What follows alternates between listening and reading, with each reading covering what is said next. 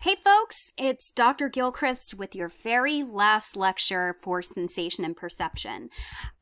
So I thought I would do something a little bit different, and I thought that I would, for the first time that I've ever taught this class, talk a little bit about smell and combine it with taste. And as you're going to see throughout this lecture, part of the reason that I've chosen to combine them is because, first of all, smell and taste are very, very interdependent senses. They rely on each other. Information from smell helps inform our sense of taste, for example. Additionally, unlike a lot of the other senses that we've talked about, these are very, very similar to each other in that they are chemical senses. So, I know that your book has very long chapters for both of these. I've tried to condense down to the most basic stuff where I could because I know it's your last week of classes. If you are planning on taking the optional final, there will be very few sections on smell and taste, very few questions, so you ought to be okay. All right, so we're going to go ahead and we're going to start with our sense of smell, which is also known as olfaction. And here's kind of what we're going to cover.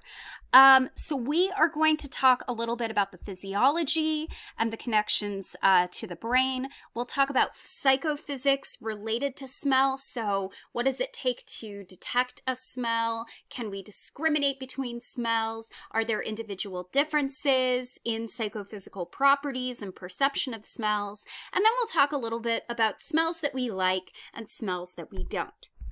So smell, as I kind of mentioned, is a chemical sense. Now, something is going to have an odor when a chemical sense is translated into a smell. And these chemicals are what are known as odorants.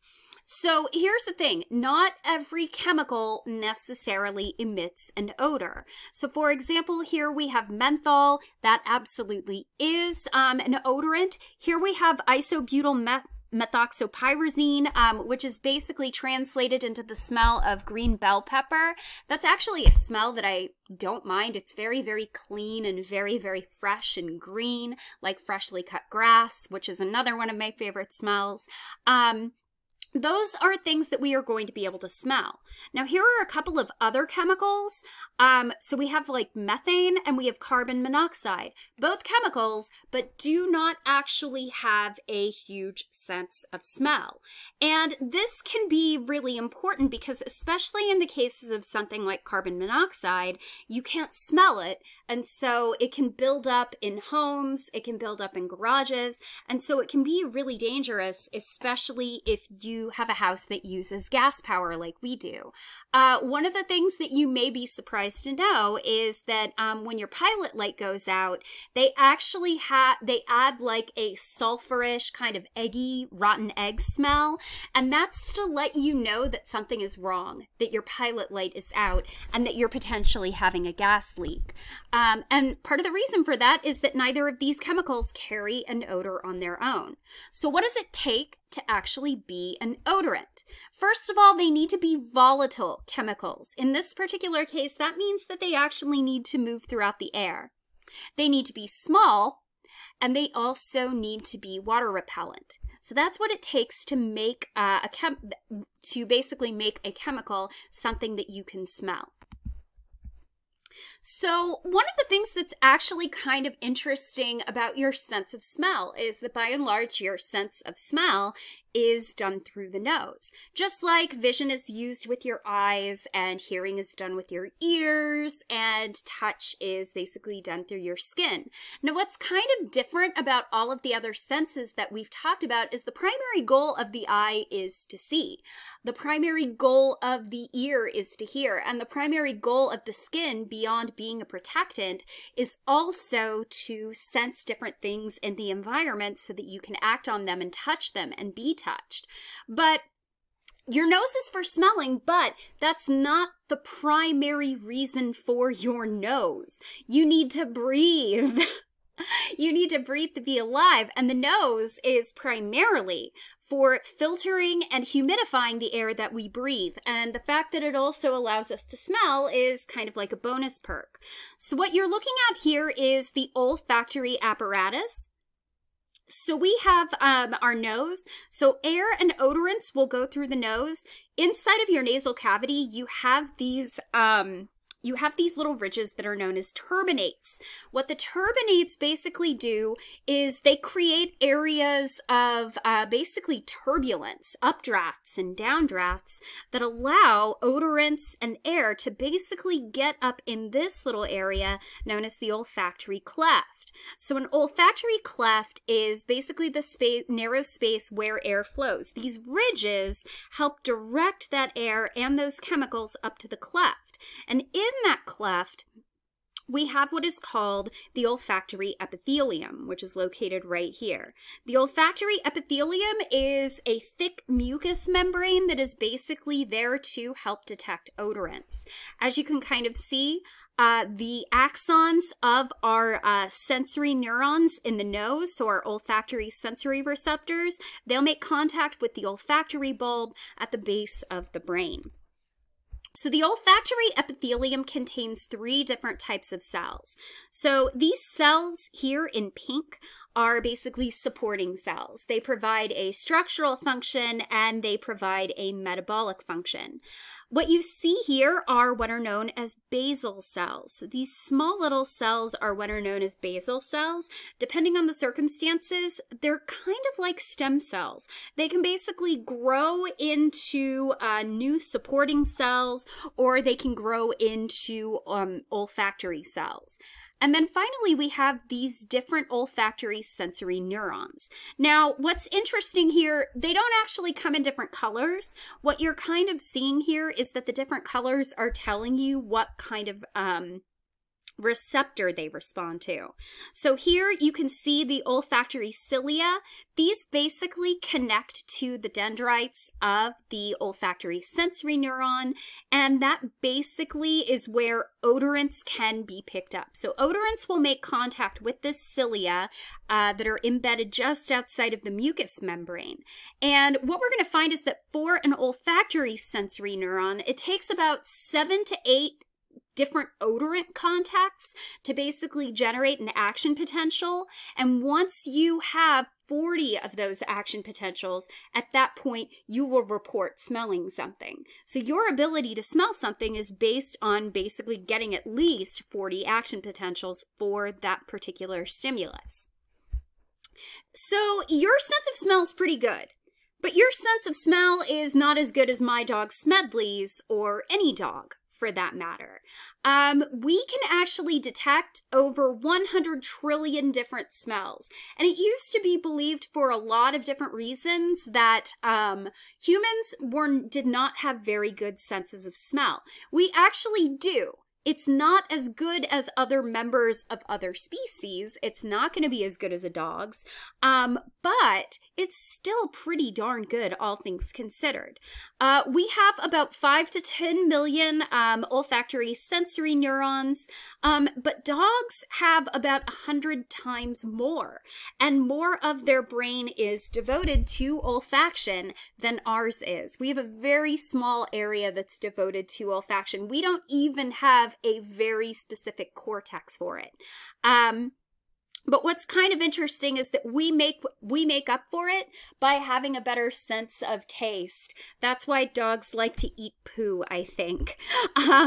Because their sense of smell is good, but their taste is bad, and they don't realize that what they're eating is gross. But what's actually kind of interesting, and I thought I'd share this with you, so here you are looking at kind of the sniff track of a dog. Kind of looks a little bit like Smedley, basically trying to sniff the scent of a pheasant. They actually did really similar studies with human beings. Humans had to basically crawl on all fours like a dog, and they were basically trying to detect the scent of some chocolate. And what you can actually kind of see is that the scent tracking, the serpentine-like scent tracking mechanism, looks a lot like a dog's. So our sense of smell is better than we think, but it's probably not as good as a dog's. It's not as good as an African elephant's. It's just not. We have other senses that we use a lot more. So when we're dealing with our olfactory sensory neurons, I mentioned that the dendrites are here. They make contact with odorants. That information will be sent through to the axons, which you see here basically are little bundles that are going through this little section of bone known as the cribriform plate. So the cribriform plate is a small, very thin bone. It has holes in it, and basically the axons of these olfactory sensory neurons basically travel through the holes in this bone in bundles and basically start making contact with these structures inside the olfactory bulb known as a glomerulus, or glomerulus. The plural is glomeruli. So basically the axons will converge on these different glomeruli. Notice that there are different types of glomeruli and they're making contact with very specific types of odorants. So notice that the axons from the certain receptors here coded in blue make contact with a blue glomerulus. Now, obviously, these are not specifically referring to colors. We are talking about very specific receptor types. Each axon is going to make contact with a medial glomerulus and a lateral glomerulus. So each axon is going to make contact with two glomeruli, and the activity that you basically have patterned here will help you determine the type of odor that you experience. And then after the glomeruli, they're going to make contact with other types of cells, such as the mitral cells, the tufted cells, and then finally the granule cells before they make contact with the olfactory cortex. So this is what's going on inside the olfactory bulb.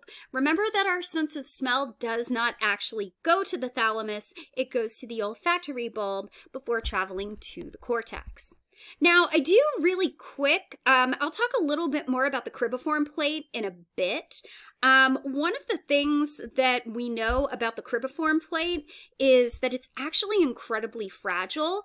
If you get a blow to the head with respect to the if you get a blow to the head or a head injury, it can sometimes be enough to break the cribriform plate. And what we know is that if you break that cribriform plate, it's not that uncommon to have anosmia, which basically means you lose part of your sense of smell. And odds are pretty good you're kind of hearing a little bit about anosmia as a potential symptom of COVID-19.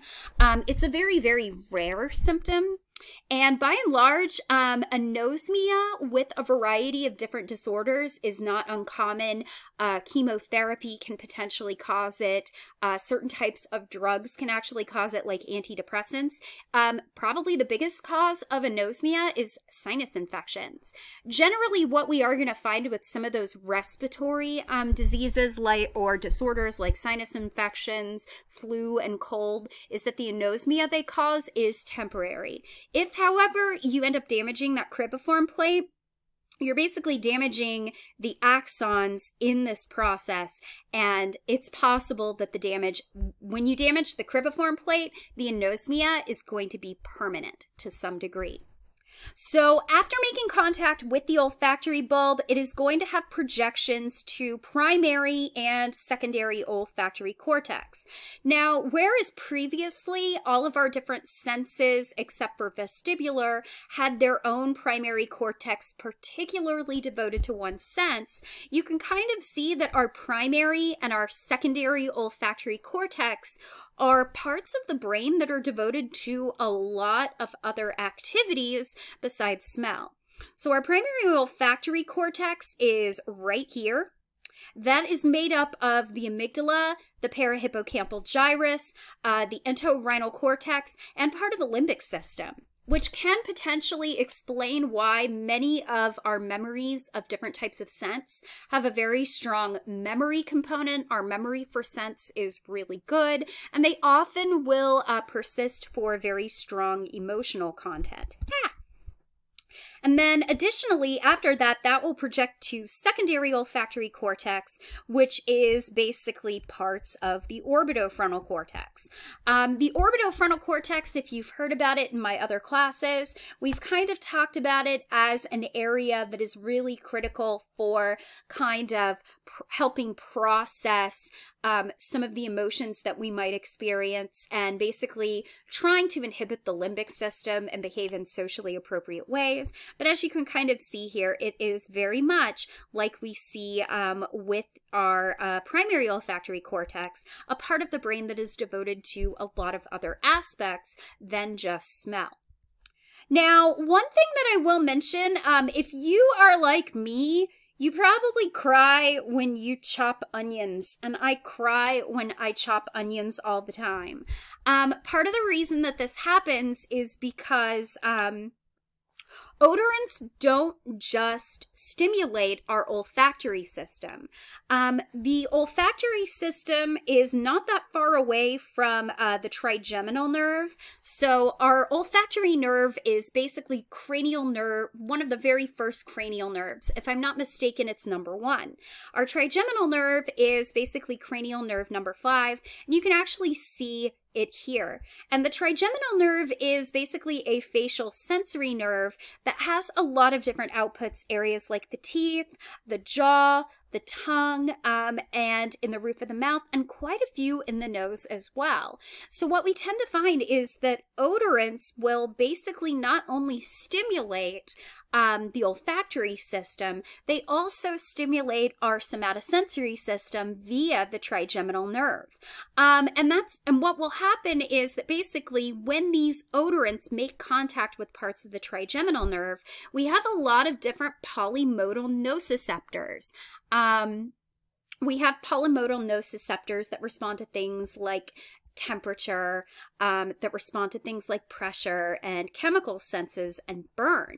And so what ends up happening is that because we can't really distinguish our olfactory nerve sensation from our trigeminal nerve sensation, we tend to experience it as an odor. So that's sometimes why sniffing cool menthol scents also produces an actual feeling of being cool, or if you swish mouthwash or Listerine. And this is also why you tend to cry when you cut onions. Those molecules of odorants for those onions are basically also stimulating your trigeminal nerve, causing pain, and basically enacting that crying response to basically protect your eyes and things like that.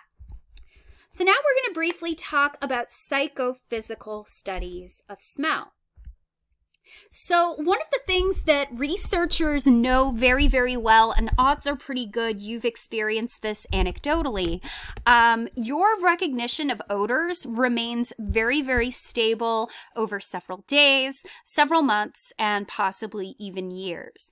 And so, for example, I can think of a couple of different types of perfumes that I've worn, or different types of perfumes that my mother has worn. For example, I think Calvin Klein Euphoria was a very popular one, maybe about 10 years ago, all those fruity floral perfumes that were on the market. And I wore it, and my mom wore it, and even 10 years from now, if I smell it, I go, is that Calvin Klein's Euphoria? So we're really, really good at remembering different types of scents. So here you kind of see percentage of correct recognition. In this particular research study, they were looking at recognition over varying retention intervals up to 30 days. And as you can see, you're probably pretty good within the first 30 seconds. But generally what we find is that after those 30 seconds, your memory gets a little bit worse, but it's still pretty stable for up to 30 days. And there's a lot of anecdotal research, there's a lot of anecdotes that suggest that it's longer than that. But here's the thing. Recognition is really different from detecting a scent. You don't have to recognize a scent to be able to detect one, and you don't have to recognize a scent to be able to discriminate between different scents. Now, I'm not going to spend that much time on this, but researchers have utilized different types of methods to test detection. Generally, they use a variation of the method of limits known as the staircase method. So just as a reminder, the method of limits is basically we are looking for when your system shifts from I don't detect it, I don't detect it, I don't detect it, now I do, and I detect it, I detect it, I detect it, now I don't. So what we often will do is we'll have different periods where we start with the smallest possible stimulus and we keep increasing the intensity until somebody detects it. So we start that staircase method. So we keep increasing until somebody says they detect it. Now, likewise, we can start with the highest intensity possible and keep reducing that intensity until the person goes from detecting it to no longer detecting it, a reverse staircase method. And we're basically looking at those crossover points for ascending and descending limits to figure out where that threshold is. Another thing that we can do is what's called a triangle test. Present people with 3 different odors and ask them which one is different from the other 2. So 2 are the same, 1 is different. How do we figure out which is which?